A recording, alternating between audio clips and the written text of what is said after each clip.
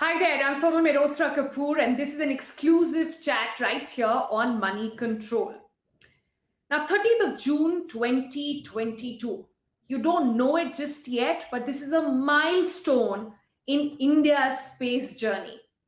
This, as two Indian startups are headed to the space. Many have described it also as India's big SpaceX moment. All this possible because India now is investing big when it comes to ensuring that private activity increases in the space. Not very long ago, we had the Prime Minister himself launch a program, an independent body in space, which is going to look at exactly that. So on this iconic day, joining us for this exclusive chat is Mr. Pawan Goenka. Hello and welcome, sir. He's the chairman of InSpace and somebody who's been talked about so far about cars and now about space. There is lots to really decode in the middle, but what a day to be having this conversation with you. Welcome to talking to us here, sir, and welcome to Money Control. Before we begin, I just want to give our viewers a quick glimpse into what exactly InSpace is all about.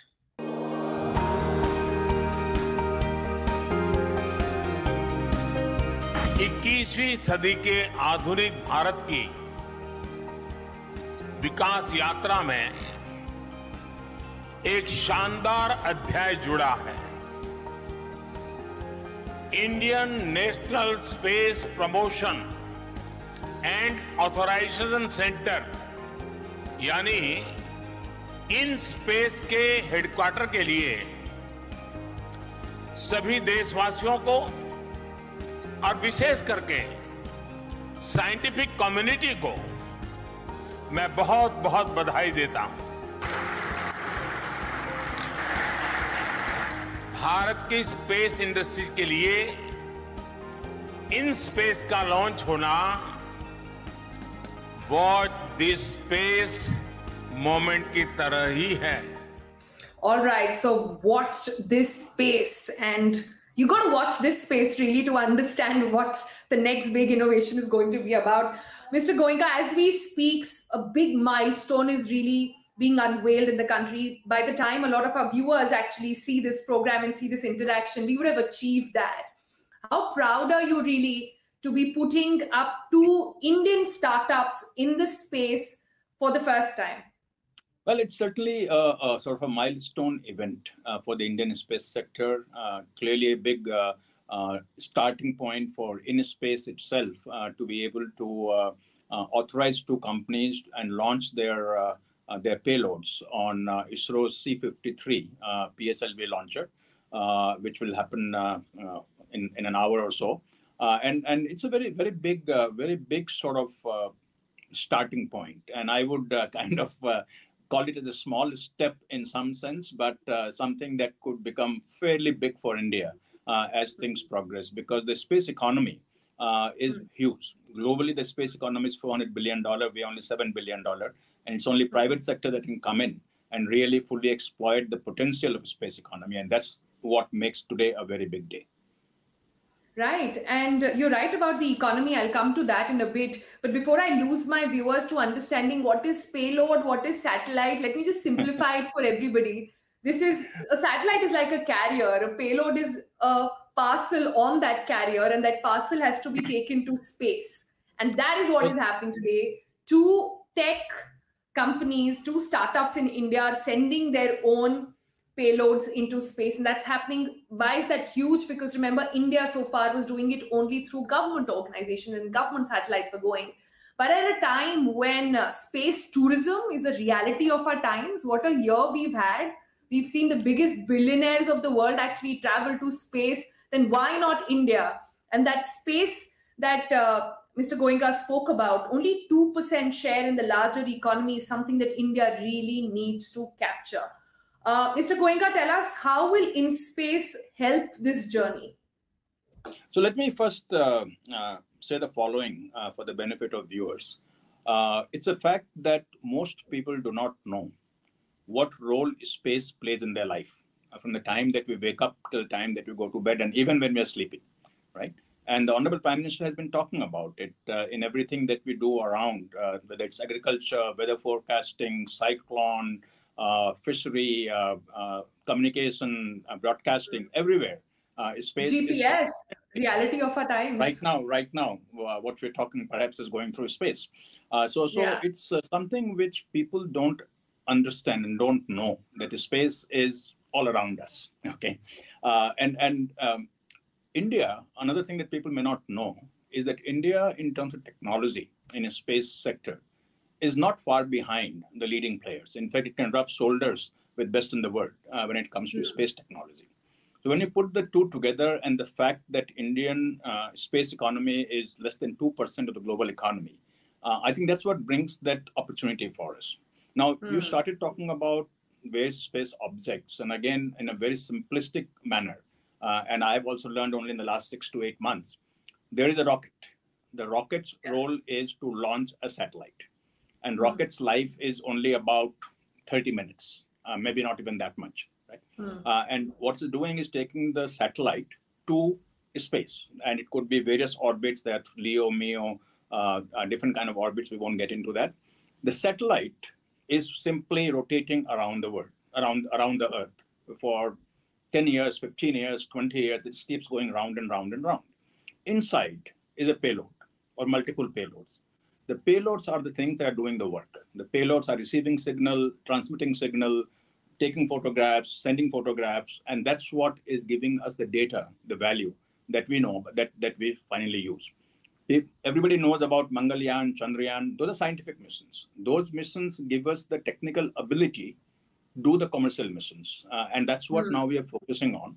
That how do we convert our technology? How do we convert our know-how? How do we convert our infrastructure that we have in India? And you have a very beautiful picture right there, which is a very good launch pad that India has. And private sector's role is to come in and say, hey, ISRO, you have done a lot. Now help us to pick your technology, to pick your expertise, and see how we can enter the commercial stage of space and add value to it. And if you look world over, it is the private sector, whether you look in USA, you look in Europe, you look in many different countries. It's the private sector that has really moved the space economy forward, where the space agencies have worked on bringing science and technology.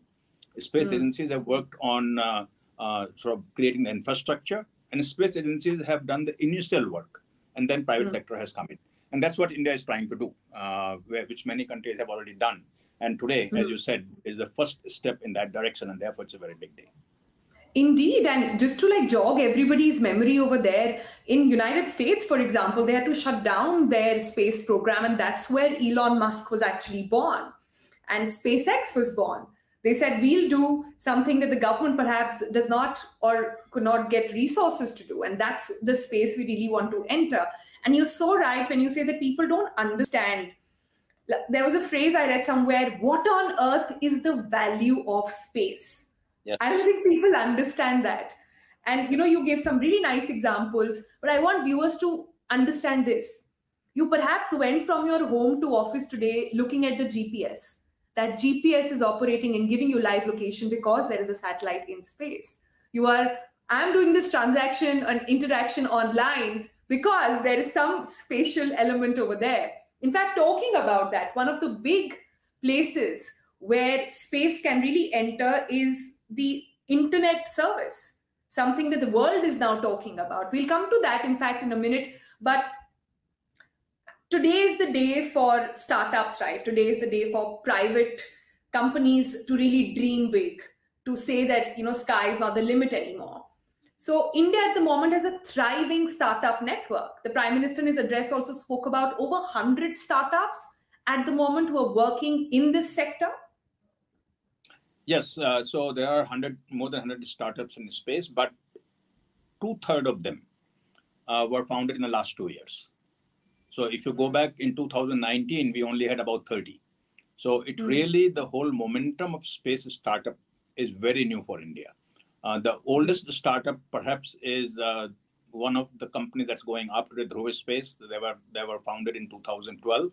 And the other one, Digantara, which is going up today, is 2018 foundation. Now, I think it's very important to see that no one should be in a false sort of thinking that it'll all happen easily. It won't. Okay. Everybody talks about SpaceX, but one forgets what it took to bring SpaceX where it is today. What kind of money was pumped into it by the founder and by investors into it. What kind of support? He famously said he almost went broke. Yes. What kind of support was given to SpaceX from NASA? All of these things we have to keep in mind. And then SpaceX is born 20 years later. So nobody should start counting their sort of return on investment immediately, saying, look, I'm in now, I'm going up today, pretty soon I'm going to be SpaceX. You won't. It will take time. But that's what we have to strive for. We have to say that why India should not have a SpaceX? India should. But we have to work towards it. We have to do everything that needs to be done to be successful. This technology that's required, perseverance that is required, very important. And most important, Sonal, it requires investment. And this is where Indian startups right now have a disadvantage compared to what's happening in US. For example, the total investment so far made in Indian space startups so far, cumulative, is of the order of $100 million. USA gets 20 times that much in 1 year. Okay. So we also have to show some success. And one of the values of today's launch is that once investors start saying, yes, something now is happening. Yes, these startups are starting baby steps and trying to demonstrate that Indian startups can perform in space. Then money will start. And once money starts coming in, more and more effort can be put in by the startup. So this is a very important part that one should not forget. That to reach to that level of a SpaceX, a lot of money will be pumped in, which will have to happen by not the founders, because founders won't have that kind of deep pocket that the founder of SpaceX had. It will have to happen from investors who will have to come in and believe in the future of space, believe in the company, believe in the founder that they're investing in, and put in their money, and have the perseverance to wait for the return. You're absolutely right, sir, there. But, it takes me to a very interesting statistic that I was reading. It said that 24% Indians want to work today in the space sector, which is more than any other country in the world. That basically talks about Indian youth's space aspirations, right? So in an environment like this, when a young boy sitting watching this interview perhaps, or watching a launch, or a young startup team sitting in their boardroom and watching this interview, if they are listening to you right now, what would you say is the path ahead for them, and how can InSpace help? So first of all, Sonal, when you listen to the Honorable Prime Minister's speech that he made on 10th of June in Ahmedabad, he said that space activity is the pride of the nation. When a Chandrayaan goes up, the whole country comes to a standstill and watches those videos that come on our TV screen. And that's where you're seeing the interest in the Indian sort of youth to get into space activity in some way, shape, or form. Now, up until now, and this is the major change. This is the major change that's happening, and something that could become very big in few years. Up until now, the only thing they could do was join ISRO.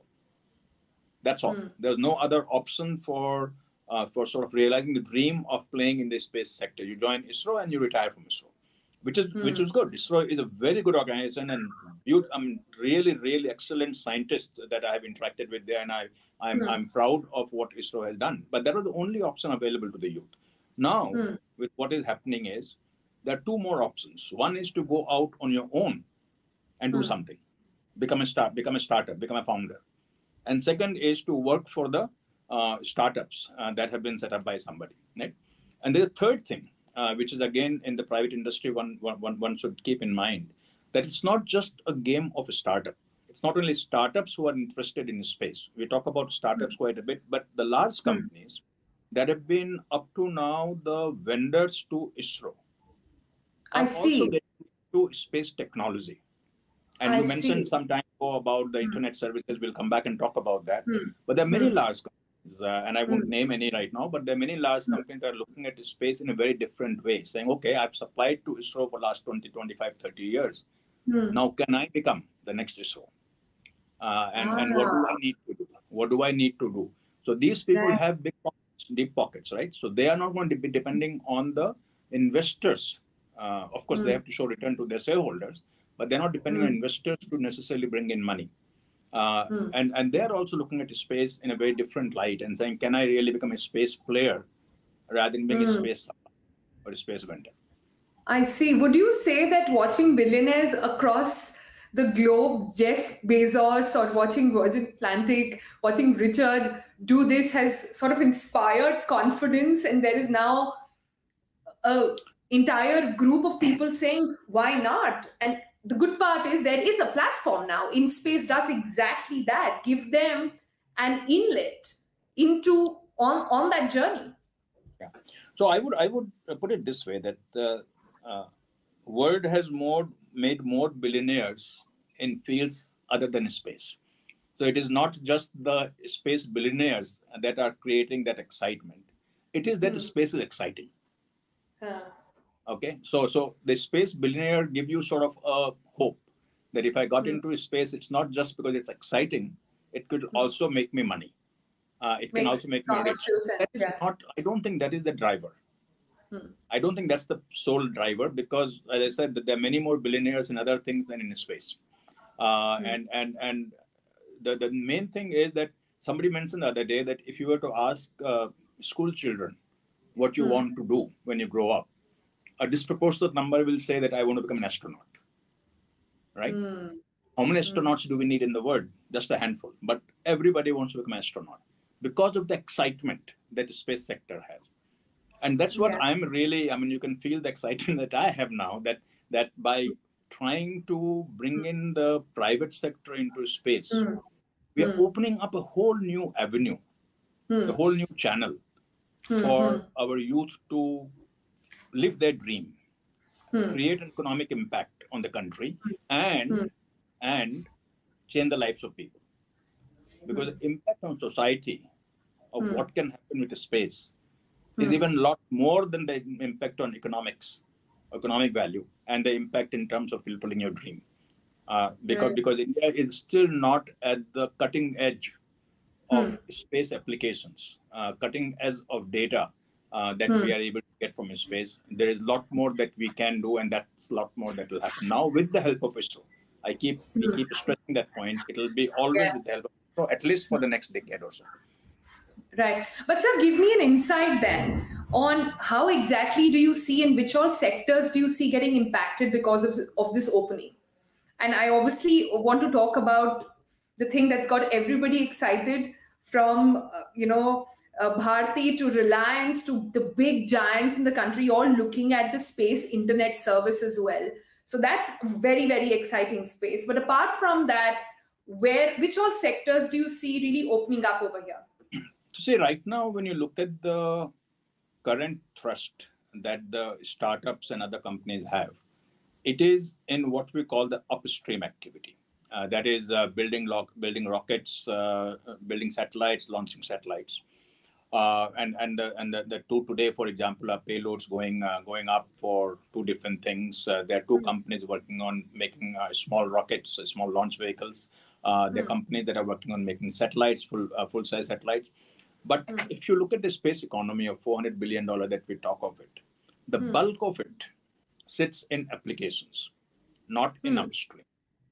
And what we need to kind of channel our energy of startups is not to just look at what one would call the glamorous part of space, which is going up in your rocket or take your satellite up there and orbit it for 20 years, but the application part of space, because that's the one where the biggest value is, and that's the one where biggest impact will come on the lives of our people, right? The impact doesn't come from satellite going up. Impact comes from the data that comes down, and what do we do with that data, right? So today, if you were to look back 20 years ago, many of the viewers probably cannot look back 20 years ago because they're too young at that time.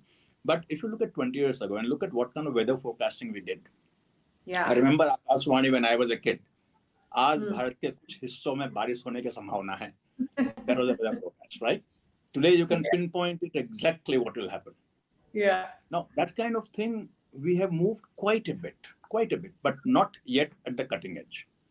And we need to do that, and that's what is going to make a huge difference. So to me, that's very important. But if you were to look at economic value creation, I think India can do two things that is not happening today.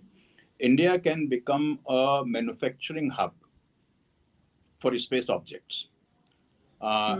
India doesn't have the ability right now to the level that is required, but I'm hoping the startups will create that ability to be a manufacturing base for different space objects, for ground stations, for terminals, for satellites, for payloads, all of that. And that's a huge market if you can do it for the world. If you do it just for India, it's a small market. If you can do it for the world, it's a huge market. India can become a launch pad for the world, right? Our launching costs are lower, can become even further lower when the volume goes up. Can India be launching satellites for others? So that's other activity that we can look at. So I would look at three areas: the application, the manufacturing hub, and the launch pad. Right. So, but everything that you're talking about is really going to come down to the basics of how good the investment is going to be. How close are we to a new space policy? What about FDI investments? How exactly are you accelerating that? So see, fortunately, Government of India right now is open to look at anything that needs to be looked at to enable the private sector to come into space. So the new policy that we've been talking about for quite some time, and it's now around the corner, removes almost all the restriction that private sector had in space participation. It almost opens up the door of ISRO wide open to say, you come in and you tell me what you want me to help you with, right? It will enable the technology that ISRO has, which today is used only by ISRO, enable the technology to be transferred to the private sector and come and use it. For example, in making a satellite, there's something called a bus. Okay, bus is in auto industry we call it platform. Okay, that's a platform on which the satellite is built. Now that platform, which has been built by ISRO over years of experimentation, is now available to private sector to just license from ISRO and build their own satellite. Right now, this will probably just a matter of weeks when we'll start giving that license to private sector. So that's the kind of enablement that's happening.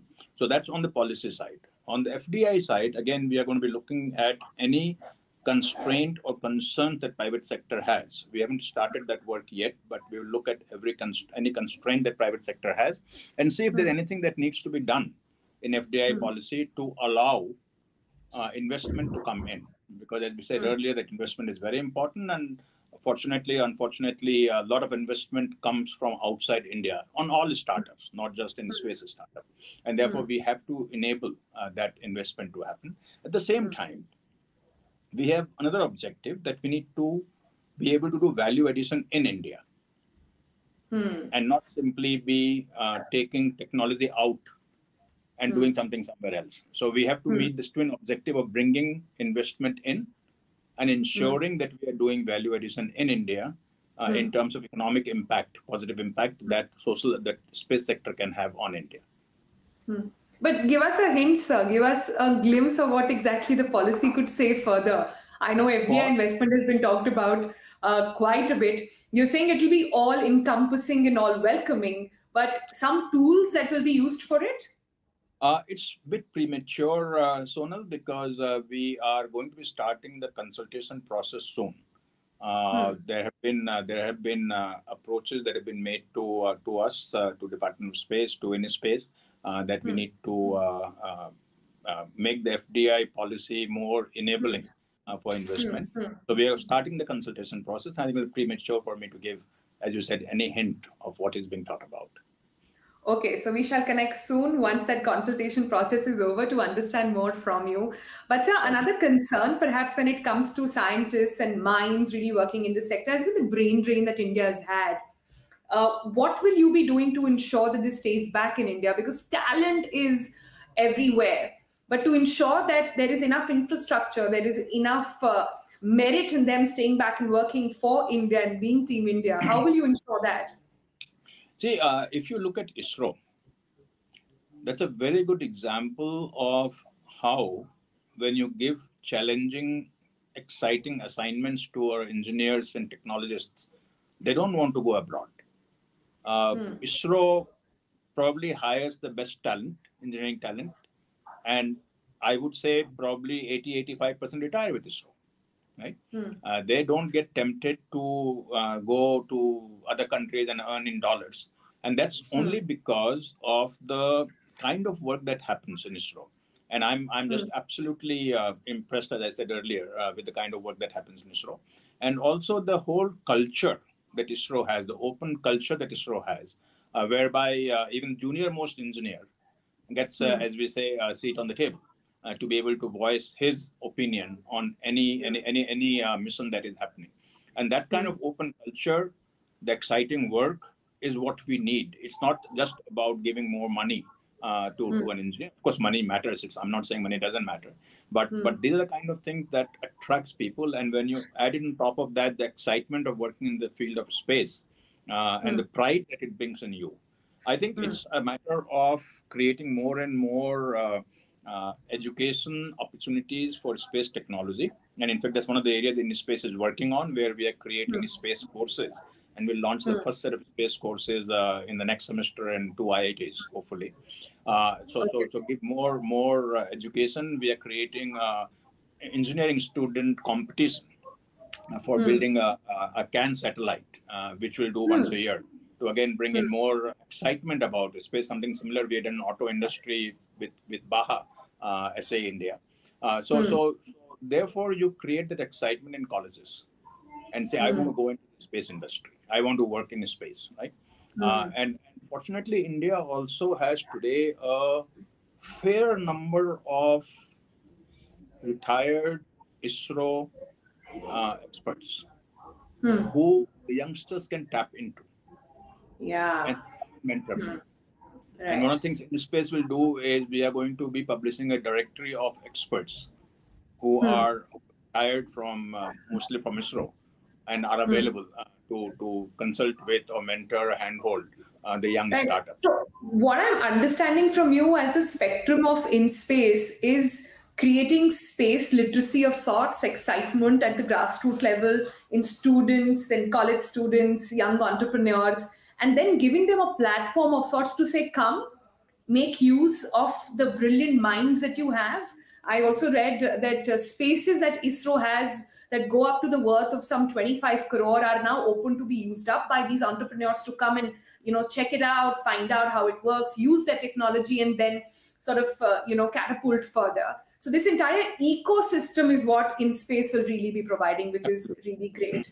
I love how throughout the interview you kept using these auto analogies on describing how things go. So I want to understand, as we conclude, Mr. Goenka, what has been your personal mission, as they say, on this, from making, like I said, from making the best vehicles on the road to now working with entrepreneurs to generate the best satellites that go into space. What's excited you about this? Well, basically the whole thought that InSpace can potentially create a new industry almost in India.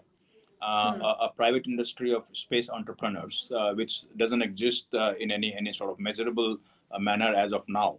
So whole thought of saying that can we take a space sector economy of $7 billion to some number, 30, 35, $40 billion. I mean, that thought is what kind of got me back again into working almost full time to say, can I, my learning of automotive, my learning of managing large projects, my learning of creating entrepreneurial mindset within a company, can that learning somehow help? And I guess if I succeed even to a small extent, that will be a good way for me to say, look, I know more than auto. So far, all my life has been auto, and my wife always says, can you talk something other than auto? I have auto over the last 40 years. And so now she So says, now are you talking space to her? I'm talking space with her, and she's very happy that I don't mention Scorpio and words like those at home. All right. And does Mr. Goenka also dream of getting inside one of those suits and being in space himself one day? I think there is an age restriction in that somewhere. So I probably will not. So you did think about it and you did find out. I probably will not qualify. I would love to, but I probably will not qualify. But All maybe right. you would. Maybe you would. Sorry? So you should think about. Maybe you would qualify, so you should think about it. I'll take you up on that offer very, very soon. On that note, Mr. Goenka, this has been a fascinating discussion, and there's so much to look forward to when it comes to what InSpace is doing and overall how this industry is expanding in India. Thank you so much for your time, and congratulations again on this big milestone. All right, so that was Mr. Pawan Kumar Goenka in his new avatar, chairman of InSpace. For more details on what exactly InSpace is doing and many more such exciting interviews, stay tuned to Money Control.